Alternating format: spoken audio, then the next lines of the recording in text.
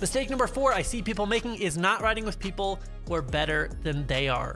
When I was 18, I moved out to Colorado with my girlfriend who didn't know how to snowboard at all. And we lived in a house with about 6 other guys who lived, breathed, ate, and bled snowboarding.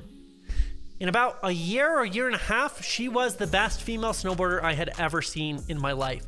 If you start to ride with people who are ahead of you, even if that's intimidating, you're gonna pick up on their habits, you're gonna be inspired by them, and they're gonna push you so that you're riding at the edge of your abilities.